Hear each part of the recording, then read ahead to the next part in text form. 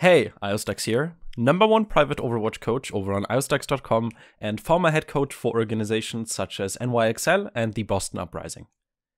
Today, I'd like to go through all the relevant settings that you should adjust in and out of game to ensure that you have the most optimized experience for competitive play. I want this video to be as brief as possible, so I'll just mention the setting, show you where to find it, and what to set it to. Out of game. Let's start with everything you should set outside of the game. Power plan. Open your Windows search, type in Edit Power Plan, and select the High Performance Power Plan. This disables some energy saving features, such as core parking or CPU throttling, which can help with stutters and low frame rates. Graphics driver settings. Open your graphics drivers and make sure that the power option there is set to the highest performance available. Here you can see what it looks like for NVIDIA GPUs. Internet connection. Do not play competitive games with a wireless connection. On top of adding unnecessary latency, wireless connections are by design unstable and rely on error correction to work. This means that you'll experience something called packet loss, leading to the game not registering your shots and putting you at a huge disadvantage. Always connect your PC directly via Ethernet to your router. Battle.net. Head into your Battle.net settings and set it to close itself once Overwatch 2 is launched. This way, Battle.net won't keep running in the background and you can save on system resources. Now let's get into the in-game settings. First, under Video, Display Mode. Set this to full screen. This way, the graphics card can draw frames directly to your display rather than having to go through the Windows Desktop Window Manager, or DWM for short.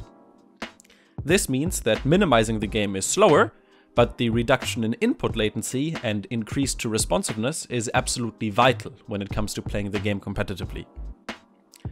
Video, Dynamic Render Scale. Set this to off. This setting changes the render resolution in real time, lowering it during very intense scenes and raising it during less intense scenes. We want our game to run at a consistent render scale to improve input latency. Turning this setting off is highly recommended. If your FPS lowers, you can manually reduce your render scale. Video, Render Scale. Set this to custom and the in-game resolution to 100%. If you are struggling with low FPS, even after following all of the steps in this guide, you can lower this to 75% or 50% to improve performance. Although keep in mind that this will have a significant impact on visual fidelity. I personally would never go below 75% render scale on a 1080p screen. Video, Frame Rate. Set this to custom and cap it to the refresh rate of your monitor. Make sure that your video resolution is set to its highest resolution and refresh rate. The number in the brackets is your refresh rate, the dimensions in front of that your resolution. Alternatively, you can also set the frame rate cap to 600. This does lower input lag slightly, but can introduce visual tearing and frame time inconsistencies. Display, VSync, triple buffering, reduce buffering. Turn these to off, and on. This prevents the game from unnecessarily buffering frames before sending them to your monitor, making sure that you can see the frames your GPU renders as soon as possible, reducing perceived latency and making the game more responsive. Display, NVIDIA Reflex. If you have an NVIDIA GPU, turn this to enabled if you have a GTX 10 series card or play on a laptop, and to enabled plus boost if you have a GTX 20 or 30 series card. This is similar to the reduce buffering option mentioned previously. The difference between enabled and enabled plus boost is that boost prevents the GPU from downclocking. Graphics quality, texture quality. Set this to high. This has no significant impact on performance and improves visuals.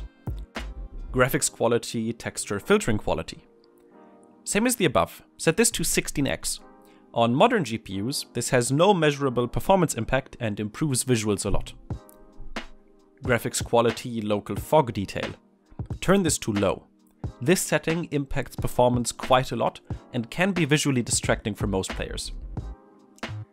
Graphics quality, dynamic reflections. Turn this off. Dynamic reflections are the most FPS intensive setting in the game, and enabling them will completely tank your frame rate. Graphics quality, shadow detail. I don't recommend turning shadows off. It can make targets stick out less and make depth perception difficult. Set this to at least low, although any higher than that gives no competitive advantage. Graphics quality, model detail. It is recommended to set this to low for the best performance. That said, model detail is very noticeable, especially on your character's view model in-game, and the performance impact isn't significant. If you have performance to spare, this is one of the first settings you can increase a bit if you want the game to look better. Graphics quality, effects detail. This affects how dense particle effects and ability effects in the game are. Generally speaking, you want to avoid as much visual noise as possible, so set this to its lowest setting. Graphics quality, lighting quality. This is just eye candy, and it hogs quite a bit of performance. Set this to its lowest value. Graphics quality, anti-alias quality. This does not impact performance that much on its lower settings, but the visual difference simply isn't particularly noticeable during day-to-day gameplay. Unless you want to just stare at the scenery all day, leave this off. If you use it, use one of the SMAA settings. FXAA just blurs the entire image. Graphics quality, refraction quality. This is responsible for all the distortion effects you can see around explosions, for example.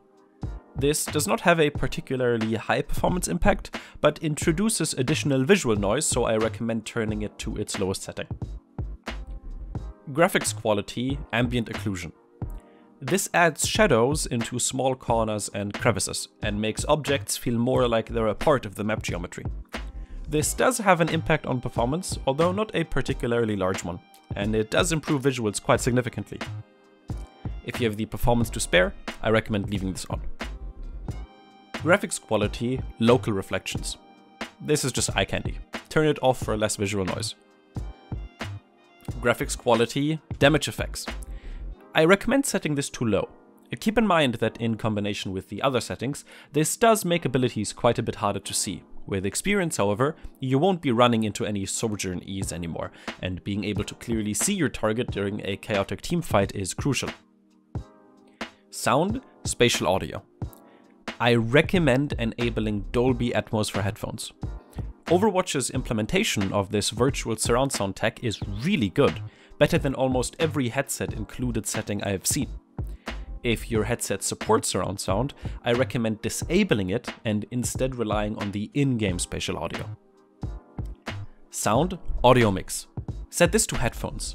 This gives you the best stereo imaging and allows you to locate people based on their footsteps easier when used in conjunction with Dolby Atmos. Sound, play sound when X is eliminated. Turn this on.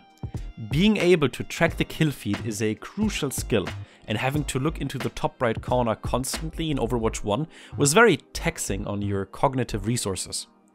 Having short sounds play whenever someone gets eliminated or our team gets a kill is incredibly helpful. I haven't felt the need to look at the kill feed at all once I got used to this setting, and I highly recommend you use it too. For reference, the sound when one of your teammates dies gets progressively lower in pitch the more people die, and the sound that plays when an enemy dies gets progressively higher in pitch. So it's very, very easy to tell, just based on the pitch of the sound, how many enemies have died and how many teammates you've lost. Controls, sensitivity. You want your effective DPI, or eDPI for short, to be somewhere between 2000 and 10,000. The recommended range for aim-heavy characters is 3200 to 6400. To calculate your eDPI, simply multiply your DPI, which you can find in your mouse's software, for example Razer Synapse or Logitech G Hub, with your in-game sensitivity. So 800 DPI and 5 sensitivity in-game equals 4000 eDPI. You need this setting to be consistent across all characters. Do not customize your sensitivity on a character-by-character basis to keep your aim consistent, although I could make a whole video about that topic. Controls, show friendly outlines, show allied health bars. Keep these settings on default. You don't want friendly outlines to always show, because it can get quite confusing during fights. Controls, crouch. I highly recommend you bind crouch to either C or left alt. If your keyboard is rotated clockwise, bind it to C and rest your thumb on C. If your keyboard is rotated counterclockwise, bind it to left alt and rest your thumb on left alt. This prevents you from habitually jumping and improves your movement and accuracy overall. Gameplay, enable high precision mouse input. Turn this on. This improves support for high polling rate peripherals even when the game runs at lower frame rates, and improves responsiveness and accuracy. Gameplay, HUD. Always skip kill cam. Turn this setting on. While watching an enemy's kill cam can give you information about their ult charge, it's much better to be able to track the ongoing fight while you are respawning, which allows you to formulate a plan of attack once you start walking back towards your team. The kill cam itself doesn't have as much useful information by comparison. Gameplay, HUD, display system clock. Make sure this setting is turned off. If it's on, you might realize that it's 4 AM and you were supposed to pick up your daughter from kindergarten 15 hours ago. The grind comes first. Accessibility, camera shake, HUD shake. Turn these both to reduced or off. They are visually distracting and, while immersive, only handicap us from a competitive standpoint. Accessibility, color blindness. By default, the enemy team's outlines are much darker than the outlines of our team. Changing the enemy team's color to something a bit more vibrant, like pink, can help you differentiate between ally and enemy in the middle of a teamfight. And lastly, character-specific settings. This is something I didn't want to cover in as much depth. The most important ones are relative scope sensitivity, which you want to set to 38 for Widowmaker and Ana, and 51.5 for Ashe. This gives you a 1-to-1 ratio for normal-sized flicks between scoping and not scoping. With larger flicks, it does not match up anymore, but because of geometry, it is impossible to have a true 1-to-1 ratio. Abilities that have sensitivities, such as Kiriko's Swift Step, Ana's Nano Boost, or Zarya's Bubbles, you want to set based on how the ability is used. Kiriko's Swift Step should be set to 100% sensitivity, because speed is more important than accuracy. For abilities such as Nano Boost or Projected Barrier, you want to set it a bit lower, so you can bubble the correct person. That said, with Overwatch 2 being 5v5, the chances of accidentally hitting the wrong person with your abilities is much lower, so I recommend higher ability sensitivity values than you used in Overwatch 1. For recoil compensation on characters like Ashe or Cassidy, I highly recommend turning it off. This way, you maintain control of your crosshair at all times, rather than the game temporarily disabling vertical mouse inputs during the recoil animation to prevent you from compensating. Just leave it off. And that's it. I hope this guide could help you optimize your settings for Overwatch 2. If you enjoyed this guide and want to learn more about Overwatch 2, subscribe to this channel and leave a like or comment. If you're interested in improving even faster, check out my coaching services on ioStux.com. I even offer aim coaching, which includes a full settings checkup. You can also head over to my Discord server to ask me questions in my hashtag #AskStuxAnything channel. My name is ioStux, and I'd like to thank you for learning.